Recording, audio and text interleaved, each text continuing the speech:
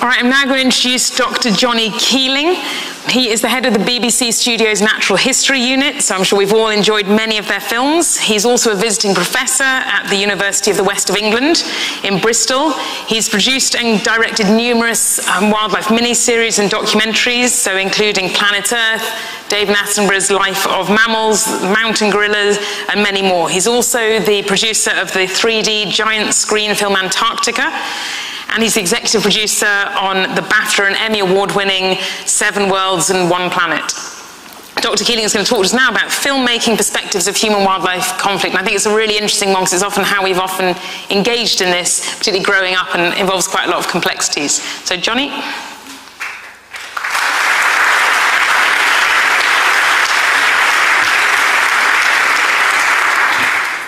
Thanks, Amy. Thank you, John.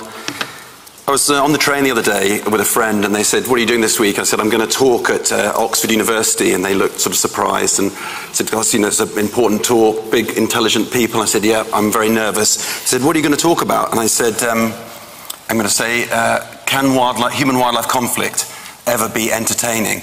And they were a bit surprised and they sort of said, you can't talk about that. So if I'm being provocative, that's the question I ask. Can human-wildlife conflict ever be entertaining? And I'll see what you think of the answer at the end. But by that I mean, you know, how do we reach a mass audience, a diverse audience, with arguably the most important question of our time and the most important story? So I work at the BBC, which exists to educate, inform, and entertain. And people have a lot of choice now. There's so many platforms, there's great dramas out there, many channels and films. And so what does that mean for the way that we portray human-wildlife conflict and in our content?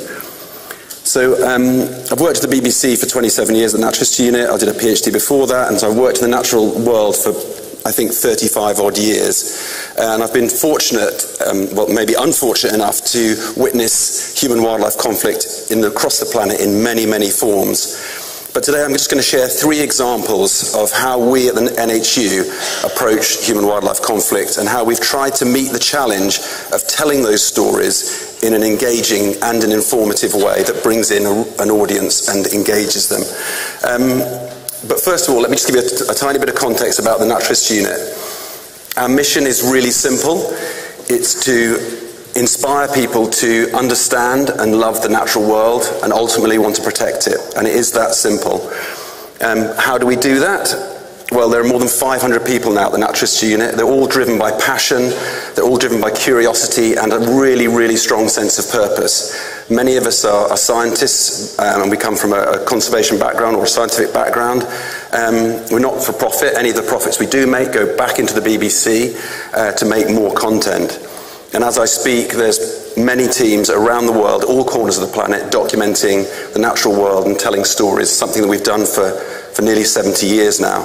And we make shows for every age across all platforms. We make them for Apple, Discovery, Netflix, Universal, and of course the BBC. But really importantly, and this is what people don't understand, people write to me and say, "Why don't you commission more programs about human-wildlife conflict?" We don't commission the programs. We're a studio, so we pitch ideas. We try to persuade our clients, where possible, to pay for those programs, and we try to engage the audience and excite the audience to watch our stories. The types of shows we make: podcasts, children's shows, live TV like Spring Watch, giant screen films, presenter-led expeditions, feature documentaries, I'll show you one of those today, and some of the ambitious landmark series like Planet Earth and Blue Planet. And those ones are watched in most countries around the world, and they typically reach somewhere around 1 billion people. So we feel that responsibility massively. I certainly do. And human-wildlife conflict does appear in many of those programs in many different forms. We also have a social media impact campaign group. So in 2017, after Blue Planet 2, we produced something called Our Blue Planet. And off the back of that, that again reached about 1 billion people. And it helped to motivate the audience to change their behavior around single-use plastics. So there was sort of, I think there was a groundswell of movement anyway to that point, but it just sort of tipped the balance. And in 2017, lots of people changed their behavior. So, as I say, they can be quite powerful, powerful subjects and powerfully presented. But what about human-wildlife conflict specifically? Well, let's go to the case studies. The very first of these is about a film called The Rise and Fall of the Marsh Pride, and it came out in 2022. I don't know if has anyone seen that here? Not many people. Well, we all see it now. You all see a bit of it anyway. And it featured a famous pride of lions in Kenya called the Marsh Pride, who'd been filmed for about 40 years. It was a 90-minute documentary, and it told an incredible story of that lion dynasty. And on one level, it was all about animal behavior, about drama and animal family.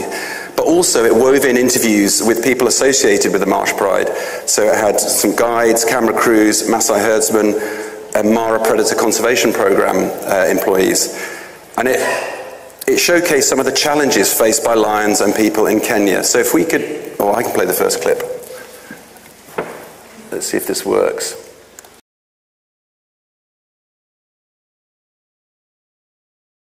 So that was about the direct conflict between cattle herders and lions. And then there was also, in the 90-minute film, a piece about poisoning, which I'll show you.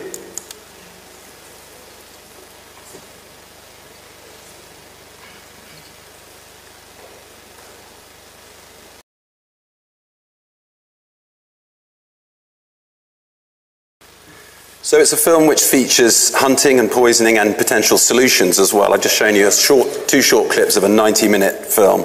But I think the initial attraction for the audience is that they're drawn in through emotional characters and with the animal drama. And just as a sort of side note, really, actually a really important one, we have got screenings of that film that's going around both at a national level and at a community level, local level, within the Mara. So we're working with a local charity who are screening the film to people around the park and around that community.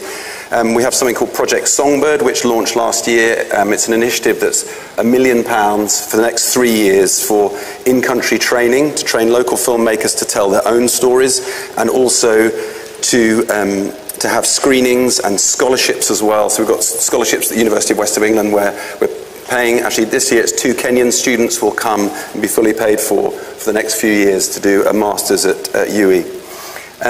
So that's one way of telling the story, basically, is to sort of, what I would say is sort of on the nose. And then I'd like to now show you a second bit of program, which is from 7 Worlds, 1 Planet. It's a David Attenborough series. It was about animal behavior, and there was about 15 million people in the UK have watched it, and hundreds of millions around the world. It was broadcast, just again for context, 7 p.m. on a Sunday night in the UK. And each episode was about a single continent, and each episode featured the unique animals of that continent and the challenges they faced. And as a production team, we wanted to include within those challenges the conservation issues and the human-wildlife conflict. But we wanted to make sure that was really carefully embedded. If you imagine people are sitting down on a Sunday night, we're in their living rooms, they're watching nice animal behavior, do you then suddenly just hit them with a deforestation, say, or habitat loss, or do you gently weave it in? So I'm going to show this clip from the Asia episode, which I hope you can see we've tried really, really hard to sort of embed it carefully and gently bring the audience along and not suddenly turn people off. I keep thinking about, I'm going to play the clip, not them. There we go.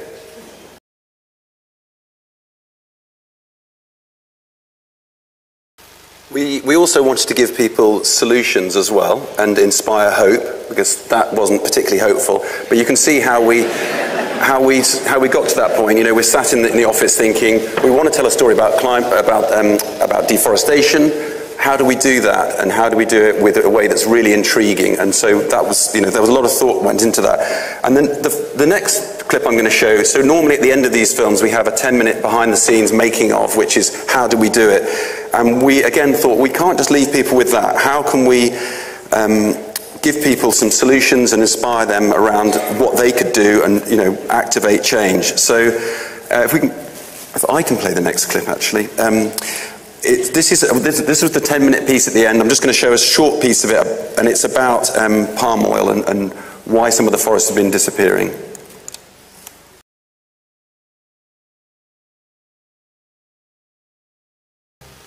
So walking a very kind of careful line there about trying to shame people or tell them what to do, just giving them, you know, the facts, trying to do a very complicated subject in just a few minutes for a big audience.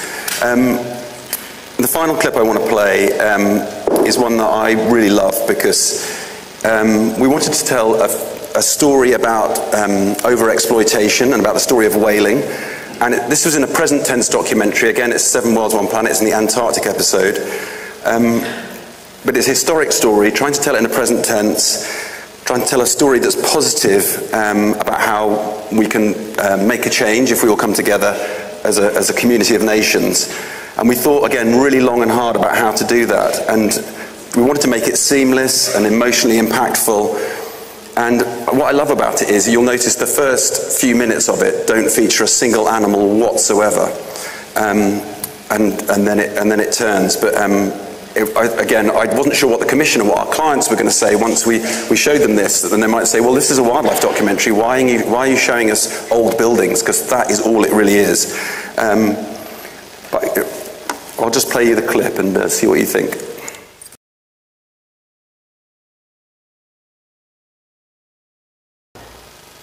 So just to summarize then, as TV producers and media makers, we face a really huge challenge to make human-wildlife conflict engaging and compelling, to bring people to the films and to the subject matter. And in facing that challenge, we walk, I think, a really difficult line between educating and informing and also entertaining people, persuading and pleasing our clients who basically have the money and make the decisions. And we work really hard to try and strike that balance in all that we do. I believe we have a responsibility to reflect those pressing stories. Like I said, I think it's the most important story of our time. And to persuade other people that it's an important story and worth investing a few hours in as they watch content. So we're invited, like I said, into people's lounges on a Sunday evening, certainly in the UK, or we go out to communities and show people, give up their time and we show them the films. We have a duty to tell those stories in a really responsible way, not through despair and disaster, but I think more through, without being over-optimistic though, through hope and inspiration. Thanks very much.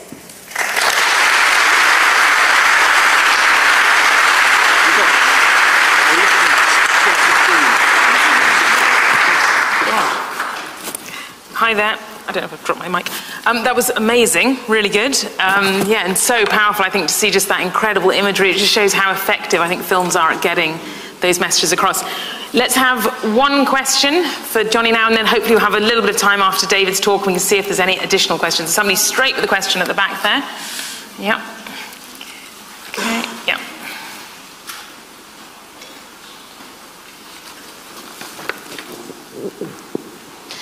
Thank you for the awesome presentation. My name is Betty and I'm a researcher. Now, I believe that the media is actually at the center of, your work must be difficult, if I may say so, because you have to balance what you tell.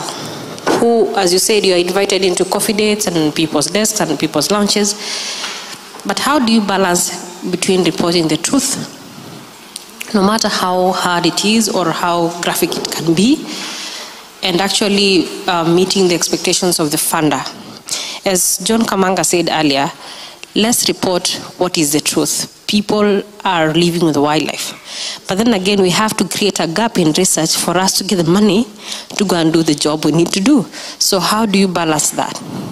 Okay, so a big question there about balancing truth and the realities in the field, and as you said, the entertainment and the needs for funding, lots of different things there, lots of competing audiences you've got to deal with. First of all, I'd say it is true. I mean, everything we said in those documentaries is true, so that's not a difficult thing to do. But maybe is it, you are saying, what do we tell? Which stories do we tell? Which ones do we choose? Because there's lots of different stories.